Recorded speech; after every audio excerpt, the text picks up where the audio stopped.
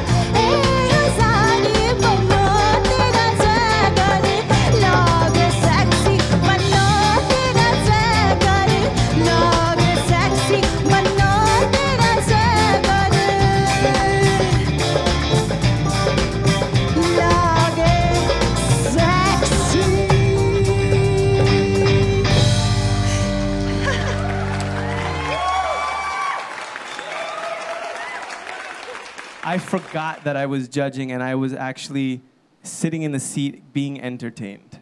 That's what I would call that. I had a great time. You were, you felt the song, you're making all these moves. She's like totally appropriately, see, there's this thing, right? She doesn't do any type of crazy movements with her voice, but the things that she does do are very deliberate and they're effective. So, so she knows when to use her voice, when not to use it, and that's a really good thing. And you were feeling it, and you were understanding the words, or you were at least acting really well. I thought it was a great performance. Savita. Thank you. Pranav. I must say, you're a real mash up the place today. That was a. What do you that think was of a his Trini slamming- accent? Hey, let's judge his Trini accent. If you had to give him a thumbs up or a thumbs is how I'm down. talking to you right now. I sung in Trini, right? Yes, So yes. I was saying, you have to work on your accent, Jared. All right? So we're gonna train you with the Trini and Jeffrey with the Guyanese. That's your job. And That's your yeah, job. okay, all right, we'll work on it. We'll work on them, right? But Savita, you totally slammed that song. You know, we just gave her the song like yesterday only, and you're doing such a great job. You took your time and you listened a lot to all the details that was there in the song, and you nailed them. You knew exactly when to actually bring all the volume, and that's the cool thing is knowing when to bring all the power. Powerful voice too. Exactly. You the just power, like exactly. throw it out there. It's good. And one good thing is that I know that you were. How late were you up till last night working on that? Till this morning. Till what time? Till like 4 o'clock this morning. Look at that. That's hard work. That's is hard awesome. work. That is awesome. And we Everybody. got that today. That hard work came out today. 4 in the morning. Well, I say, girl, you were on fire. You were on fire from beginning to end. I forgot to even put these up because I was so into your performance. Thank you. It was an amazing performance. You brought the swagger to the song, if I could say that. And you had some movements to go with it, and you just used your voice effectively from beginning to end.